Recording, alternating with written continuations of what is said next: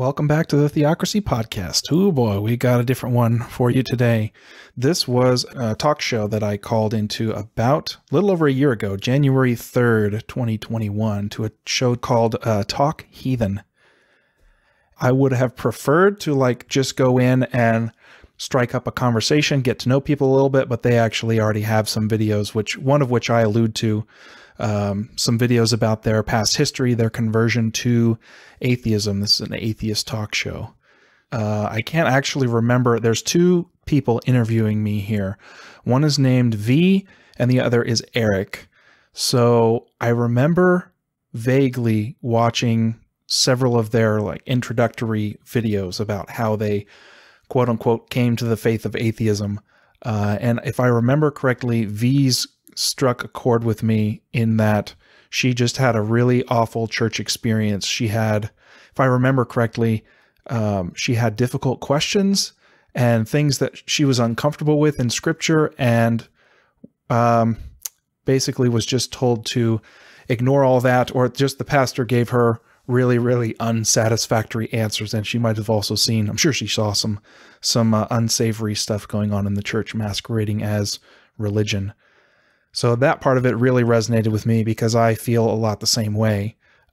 People don't typically give very good answers, at least in my opinion, and are kind of leave you with a empty stomach. Not because you threw up, just because they didn't feed you anything. So anyway, this is not for the faint of heart. This is a very difficult conversation to go into something with a hardcore atheist, I would say. Because here are the logical possibilities. Either I'm wrong, in which case I believe it's Paul that says that we of all people are most to be pitied. If Christ be not raised, then your faith is in vain, and we are of all people most to be pitied. So that's a pretty big if. And then on the other side, if they're incorrect, then they spend eternity in hell. And on top of sort of the lesser thing, which is still pretty serious, of blasphemy, living a life as though God doesn't exist and saying it routinely on a weekly basis with people. And it's a difficult subject. Blasphemy is a capital offense. So this is not small bones we're talking about here. And I haven't watched this I think I watched it within a few days after they posted it. It was a live show. And then, so it was live on YouTube. And then they posted it. I think it was up. You can still go back and see, and it'll replay the live comments and all that stuff. I'll have the link in the description in the show notes. Let's see.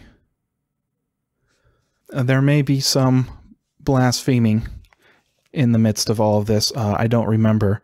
If you haven't done this very much, your heart will be racing. I'm pretty sure my heart was racing on top of it being a live show, talking with atheists, not knowing what they're going to say. As far as scripture is concerned, these people are fools. They're enemies of God. But then how am I to come across to them? They're spiritually dead, so the only thing that I can do to them is show them a physical manifestation of what it means to be a believer, and to show them how we treat enemies. These people are enemies of God. So then, what do we do with them? Do we berate them? Do we treat them rudely? The gospel, in one sense, to the proud, is not fun news to hear. Because the gospel has to be preceded with, you're in trouble, you're going to die. That's not fun news to hear to anybody. So, and we say it with the intent of healing afterwards. But if the patient, so to speak, is not convinced that he's going to die, then you can bet he's not going to go into surgery, because it costs a lot of money and it's going to hurt, and there's going to be a recovery process. So if you don't need surgery, what do you need the gospel for? So anyway, I will be offering some commentary along the way. There was a bit of delay. I was calling in over VoIP unfortunately, where I was at the time, I did not have good cell reception. So there's like a 2-second delay from when I talked, when I could hear them talk, and then I would respond immediately. And there's like a 2-second lag before you hear it on their end. So I may interject some things that I wish I had said differently in the heat of the moment. You always don't give the most reasoned response, like if it was an email back and forth where you can think for hours or days about your response. But it is what it is. Let's get into it. Let's go with Adam in Texas. Adam, you're live with Eric and V.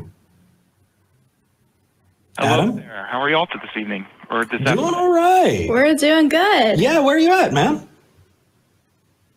I am in North Texas, almost Oklahoma. Oh, wow. Okay. Nice. I've probably driven through then. Very cool. Well, thanks for calling in. What can I help you with today? Yeah. So, well, first of all, I wanted to say, Vi, I really resonated with your story I listened to recently, your conversion story. So it resonates with me a lot. Secondly, the main thing would be, I believe that the old covenant slavery system is actually better than the prison slavery system that we have today.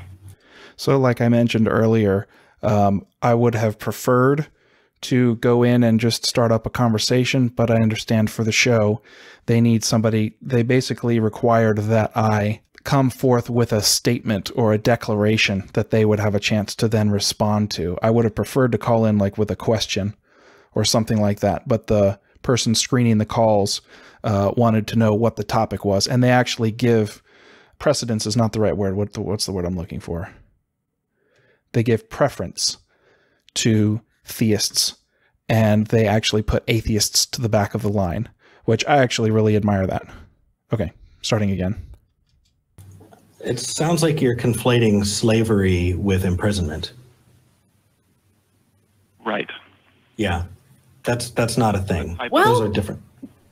I don't know. I could say that modern day slavery in the U.S. is imprisonment in the U.S. is similar to slavery in a lot of ways. Sure. I mean, I think that we need to do a better job, but it's still conflating two different things. You have some. They're two entirely different structures. You have a human being being owned as property, and in lots of slavery systems, including the one in the United States and in the Bible, you have people and their children being owned as property. And you also understand that these people are not being viewed as humans, right? Even in prison, yes, we'll take away some rights like the right to own a gun, but we still treat them as a human being. I would interject here. In scripture, they're also considered humans as well.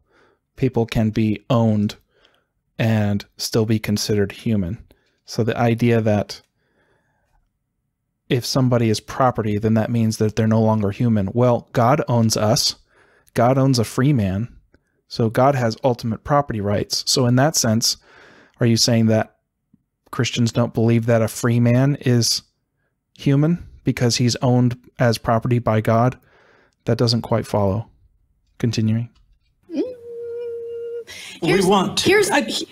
I have lots of feelings about the prison system in the U.S. I do too, but that's getting in the way of this. Yes, it is. I'm going to cut to the chase with you, Adam, and say that I might agree that how they decided to use indentured servitude for other Hebrews at the time is better than some of the prison systems in the U.S. At first, when she said that, that surprised me, but then also she caveated that with the way Hebrews would own other Hebrews. To her, that's more acceptable. What she's referring to there is for Hebrews, you weren't allowed to own another Hebrew slave longer than he had to be set free because he was your, I believe the passage says that he is your brother. You can't own him as a slave. You own him for 6 years, no matter how huge the debt is that made him your slave, or what he did that made him your slave.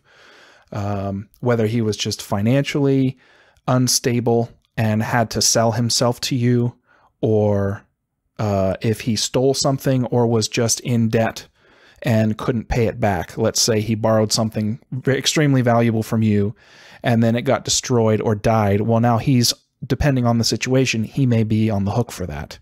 So he would have to pay back.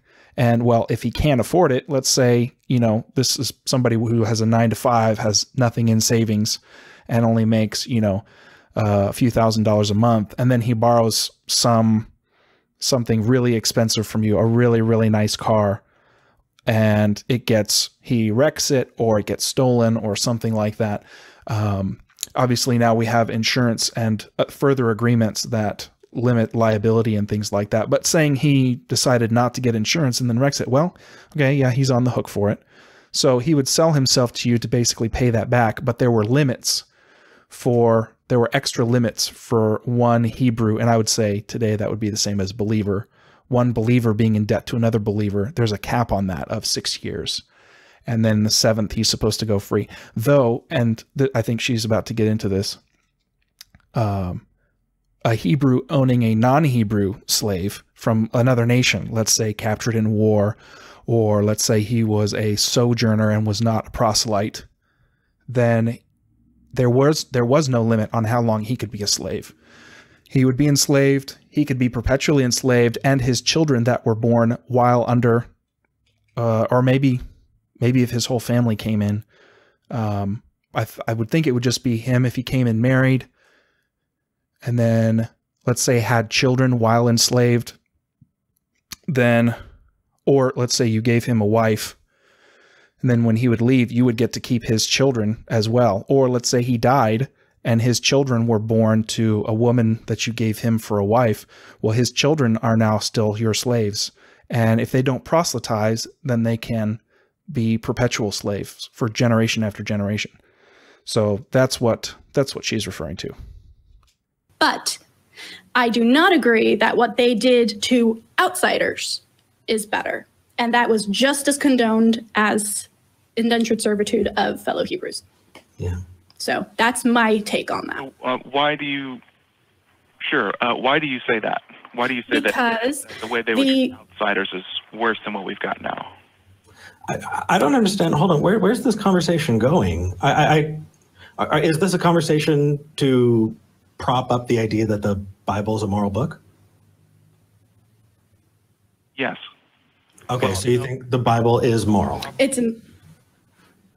But if it's... Yes, I'm a theist.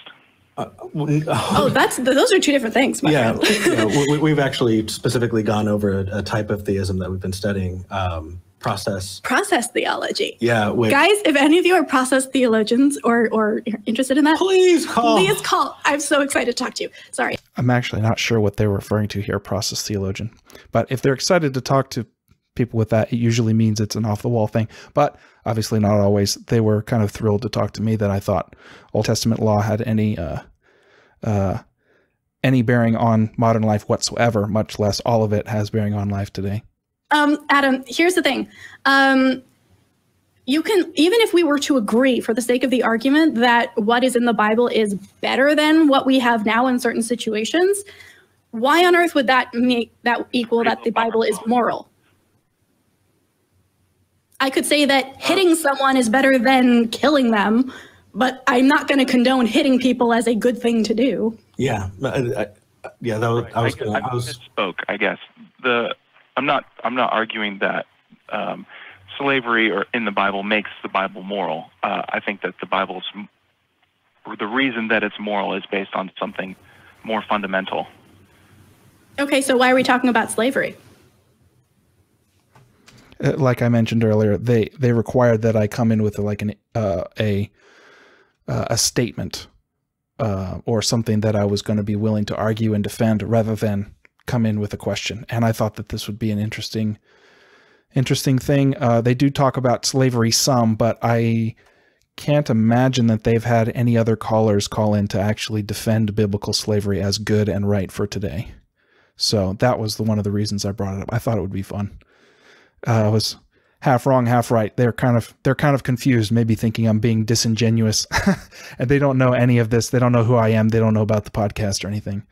So it's interesting. They become very skeptical here if you watch the video. That's just what I wanted to call in and talk about. Okay, well, I'm willing to grant for the sake of this conversation that certain things in the Bible are probably better than certain things that exist today. Certainly, there were no atomic bombs in the Bible. It means that the Bible is in that way better because we didn't have the capacity to kill millions of people.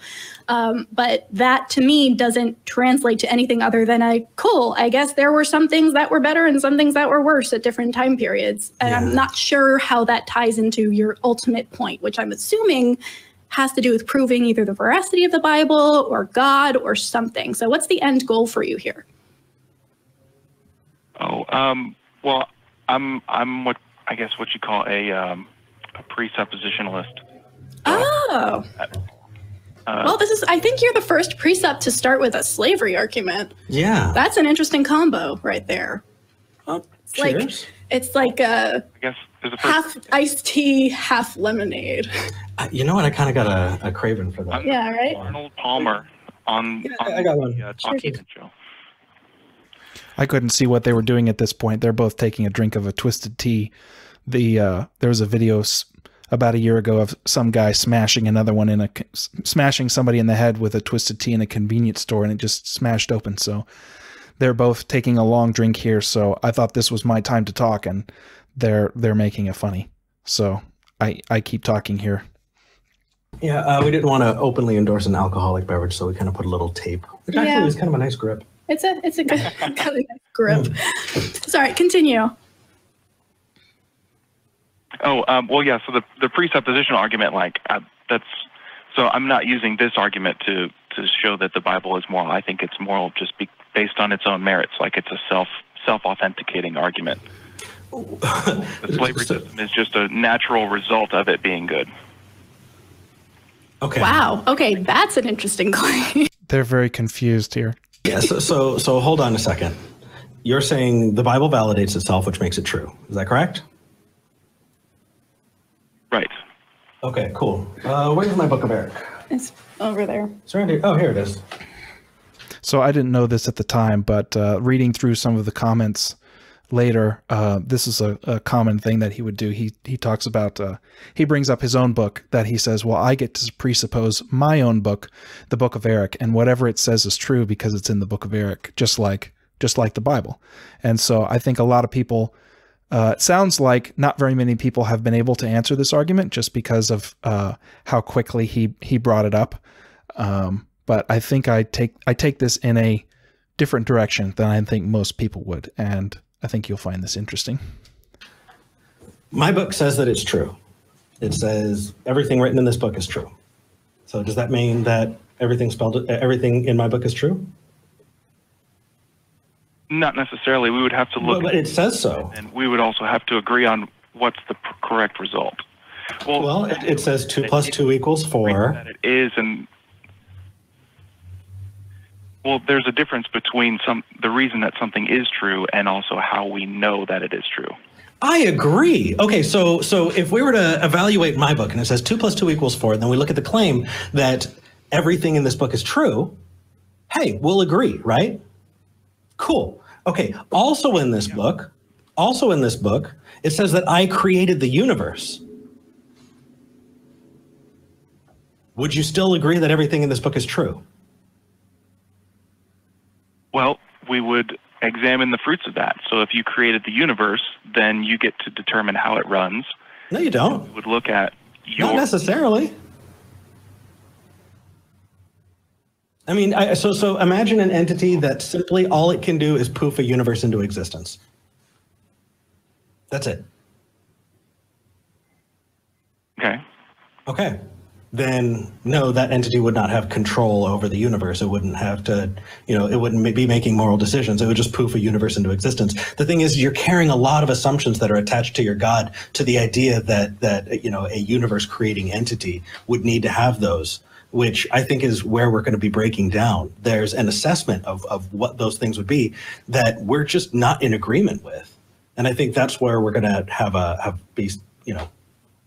having an issue. So in other words, what he's saying is, well, in my book, something creating it means that it doesn't necessarily have control. Well, I'm assuming that that's also written in the Book of Eric. And so, okay, well, so then it would go on to define what the rights of the creator are. And then that's in the Book of Eric as well. And in this Book of Eric, creating something doesn't mean you have control over it. So I'm at this point, I was kind of unsure where he was going with this. As far as him saying that he's the creator of the universe, but then that doesn't actually have any basis on how we should live or what we should do. I'm sort of like, okay, there's really nothing for me to argue with. If you want to say something factual, but then it doesn't actually change anything. So yeah, I was sort of like, what is there to argue with here? Okay, I guess you misunderstand me. I don't think that something that creates the universe necessarily has to have laws for it. I'm just saying that's the way that the beings that are created within that universe would know who the creator is. If that makes sense. Well, I wrote them a book based on his work. It's right here. No, they got a book. It's right here. But they don't see any. Well, in that sense, I guess it would be self-evident to them that they are made things. Ah, so then I am God. Also, if he says, hey, I'm going to create a thing called pizza and it is good and it will be called pizza and pizza exists, that's proof that he created the universe, right? So there's a difference. What I'm trying to get at here is there are moral realities and moral consequences to things. They're focusing more on the facts, like something exists or not exists or does not exist. What I'm thinking about is I'm trying to take them further than something existing or not existing. I'm trying to take them to the idea that if God says he exists, he doesn't just say he exists. He also commands us to do certain things and live a certain way. And so just saying that God exists, I'm like, for me throughout this whole conversation, that's a given.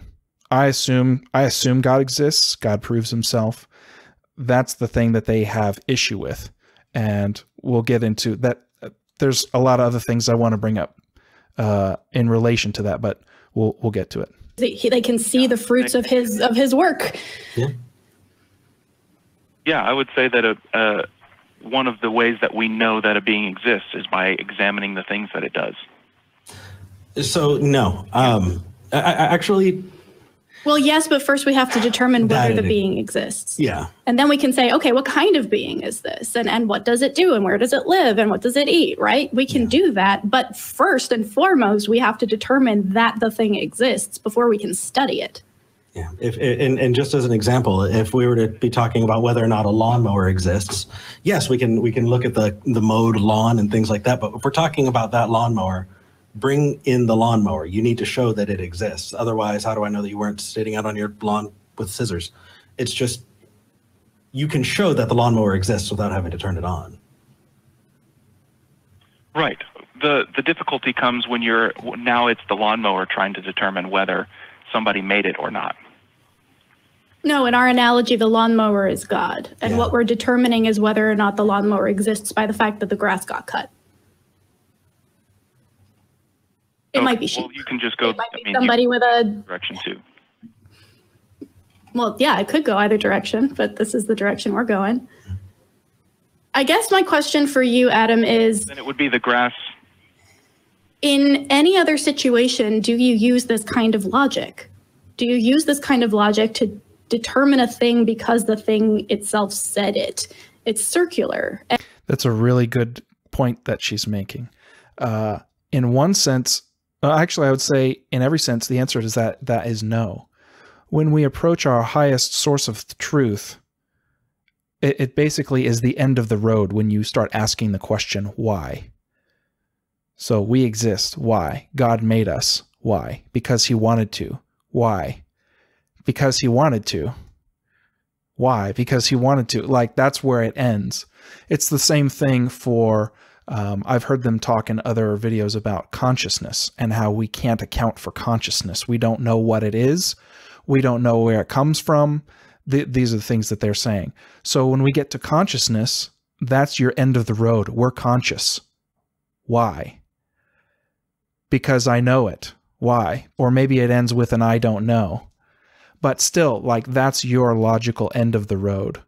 So when you get to that point, being circular becomes necessary because it's your ultimate source.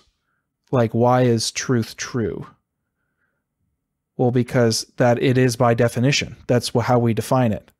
Okay, well, then you've reached the end of the road there. So there are certain things that are your ultimate logic. It can't be circular, like arbitrary. Like I get to drive 100 miles an hour down the road even though it says 60. Why? Because I say so. Well, no. That would be an example of being circular and being arbitrary. But when you get to the end of your reasoning to where you have to loop back on itself to answer your own question, like consciousness or logic. Why is logic logical? Why is truth true? They are by definition. It's like that's what it means, and there's no really outside answer. If something else makes truth true, let's say that the number 10 makes truth true, well then what gives the number 10 the right to define truth as being true? It doesn't make any sense to keep going further than that. They use the same question like, well, who created God? Well, God is uncreated. He's everlasting. Something that has no end needs no beginning, logically speaking. So, yeah, I probably have talked too long about this, but I hope you understand the point. And I know for a fact that you can't go through life like that, or you're going to get into some real trouble. You're open to scams and con artists and probably, basic things like math. Like all of that's going to be a problem for you if you use circular logic elsewhere. So why is it okay here? It's because when you get to the top of the truth chain, I suppose, like why does this, because this, why is this, because this, like when you go backwards all the way up that, when you finally get to the end, it's that thing looping back on itself. Actually, it's I don't know. You loop it back on itself when you don't have a better answer. But Descartes got it wrong. It's I don't know. He's referring to I think because I am. Descartes' famous reasoning is like the most basic fundamental presupposition of Descartes is I think, therefore I am. Or why do I think? And Eric here is saying I think because I don't know. That's the honest response. Or he was also a presuppositionalist in the famous I think, therefore I am. He assumed I think. Well, how do you know it's you that's thinking? That is an awesome conversation for another day. But just responding here, does that help? It doesn't necessarily loop back on itself. It winds up getting to a place of I don't know. And that's good. There's a word for it. Aporia. Well, I think at least that's honest, but the person that says I don't know can't necessarily say that he knows that somebody else doesn't know. Well, then it is important for the person who said. So explaining what I'm doing here. So if this person says, well, let's say these atheists saying they don't know, why are we conscious? Where does consciousness come from? They get to say, we don't know. But then that also doesn't mean that they get to deny somebody else's claim that they do, which is obviously the claim that Scripture has. God is revealing himself to us. How do we know that? So now I think I'm pushing them to the place where it's not just a claim, it's a claim saying how I'm supposed to live, and there are consequences. Bad things will happen if I don't do what I'm told to do, and good things will happen if I do what I'm told to do. Listening back to this, I don't feel like I'm taking them there. I think they're very well practiced in having these conversations, which is good. It kind of covers for some of my foibles. They're forcing me to get to the end, and I should have been better doing that. As they know, to come up and show evidence for it, right? We're saying I don't know. You're the one coming to us with a claim. So we're asking for you to provide evidence, and that seems only fair. We're not necessarily saying that we know you're wrong. We're saying we know that we're not convinced you're right. Yeah. Those are different things.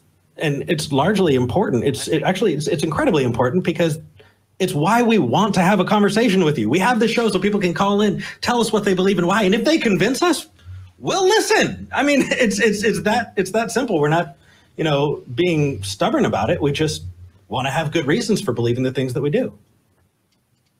I applaud him for saying that, but then also it brings up the I believe it's in Psalms. It says that the fool has said in his heart there is no God. So you really can't get around the moral culpability for saying that there is no God. Romans 1 says that everybody knows that God exists. There's no excuse. They've seen his works, and they still refuse to believe what he says. This is not somebody who can't do a math problem. This is somebody who sees the truth, and then outright refuses to believe it because it conflicts with the way that they want to behave. So one way or another, either I'm being disingenuous and saying that and I don't get to say it, or they're being disingenuous and it's true. There's no way around that. You can't have both of them. No, and I commend you guys for that. I think a lot of Christians miss that you do need the evidence. And Jesus said that people will know that you're my disciples by your love for one another. And I think there's people that have been turned off to Christianity because Christians aren't doing a very good job doing what their book tells them to do. And then unbelievers look at them and say, look, those people don't know God. And like, yeah, right, they don't know God because they're not obeying what God told them to do.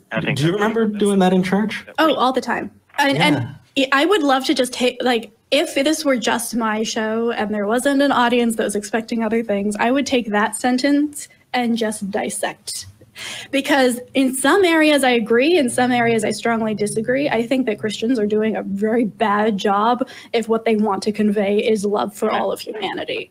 But I also think that the Christians I agree with the most and surround myself with when I want to engage with Christians are those that neglect most of what the Bible says and follows their own morality and their own moral code in a way that is humanistic. So yes, and I guess for me. But this whole thing is interesting because we started off talking about slavery and we ended up way in left field.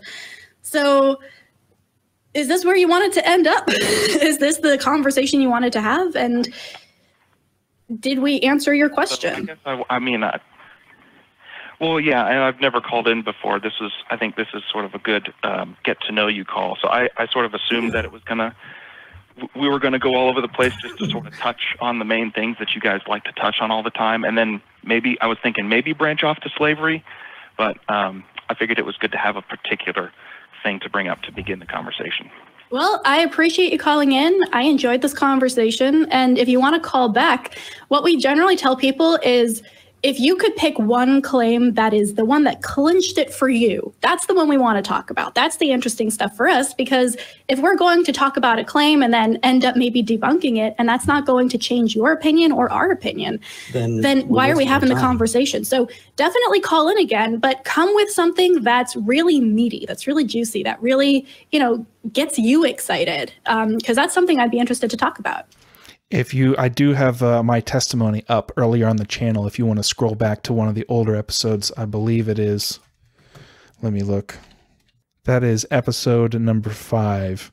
If you want to go back and take a listen to that, that's probably what I would call in, just to give my testimony. The thing that clinched it for me, the thing that made me understand it.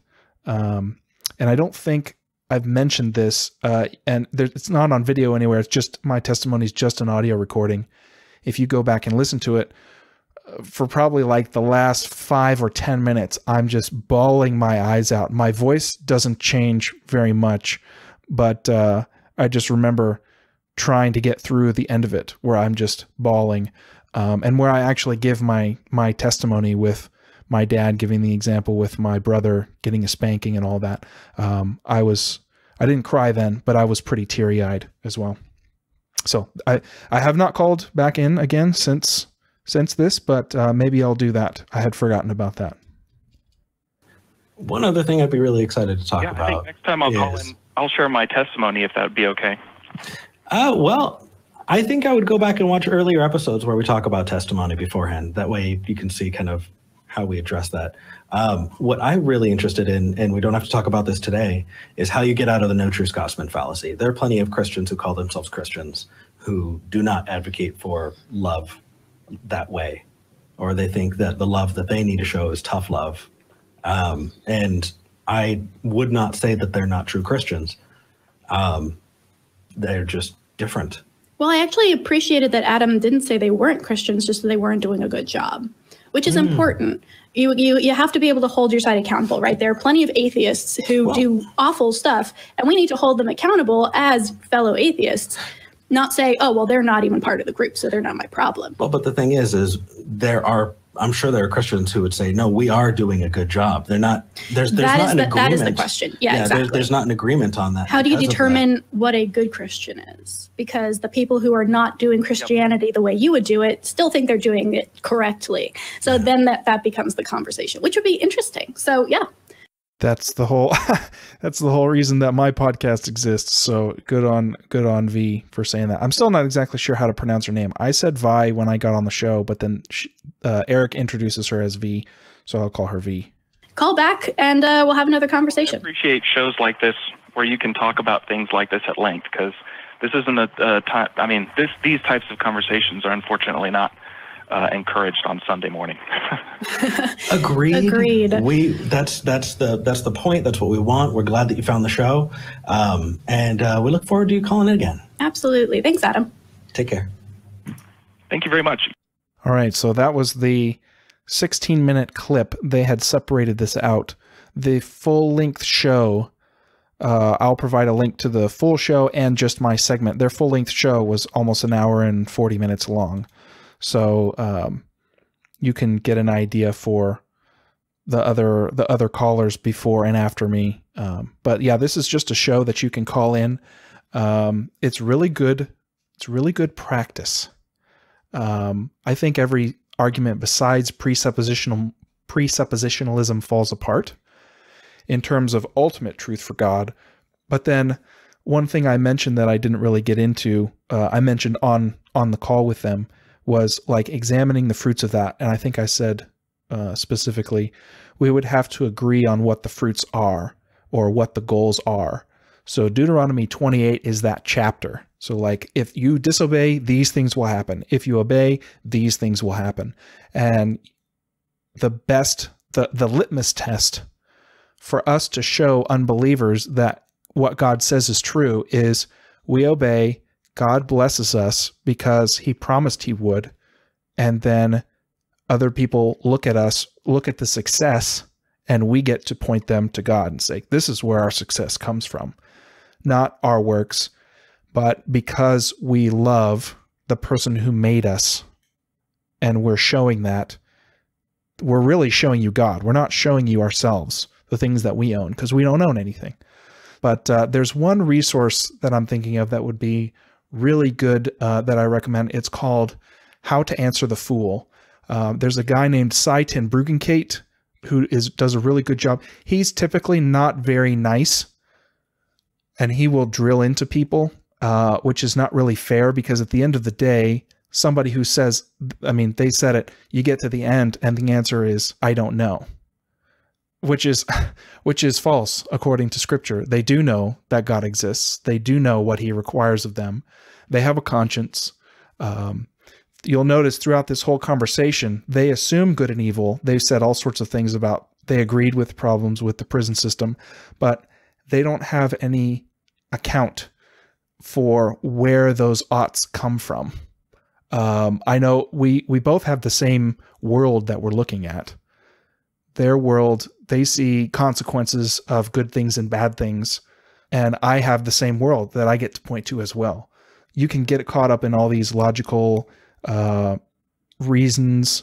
At the end of the day, I really think it comes down to, how do you live your life?